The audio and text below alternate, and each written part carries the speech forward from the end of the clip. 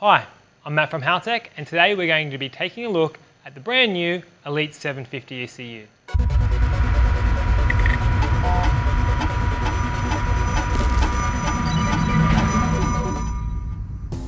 What we have here is the all-new Haltech Elite 750 ECU.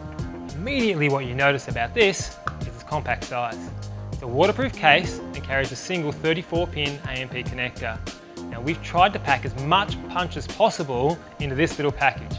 So what you get, 6 injector drivers, 6 ignition drivers, 5 programmable outputs, 2 analog voltage inputs, and 2 digital pulsed inputs into the ECU. Of course, it also includes critical engine sensor inputs like air temperature, coolant temperature, throttle position, crank and cam sensor inputs. The beauty of the Elite 750 ECU, however, is not so much in the box here, but rather in the programming software that it runs on. Because the 750 is an Elite ECU, it runs on the ESP software, similar to its bigger brother, the Elite 1500 and the Elite 2500. And what makes the ESP software so unique is flexibility. And by flexibility, what I mean is that every map on the Elite 750 ECU has fully flexible and fully definable axes. So say you want to set up a correction on your boost map based on wheel speed, you can do that. Or perhaps you want to set up an individual cylinder trim map based on both boost and exhaust gas temperature, you can do that. Or maybe you don't want to do anything that complex. You just want to add a couple of % more fuel onto cylinder 4 because you know that cylinder 4 always runs hot on your kind of engine. You can do that. So you have the ability to make your own custom map setup, and it can be as simple or complex as you like.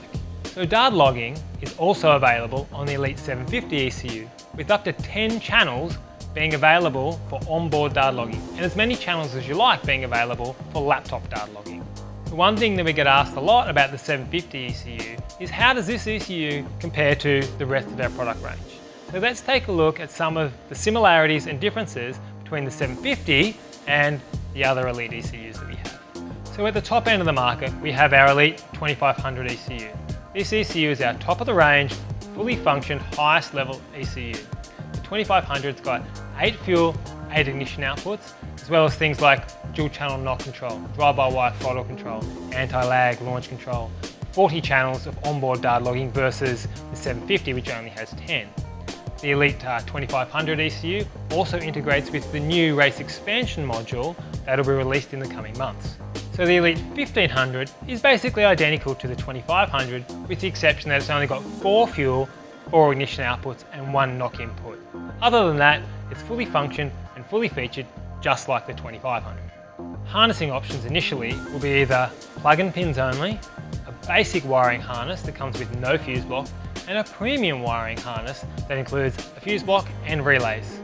If you have any further questions about the Elite 750 ECU or any of the ECUs in our range, please don't hesitate to get in contact with us. Either give us a call, drop us an email, or hit us up on Facebook. Well, I'm Matt from Haltech, and I'll see you next time.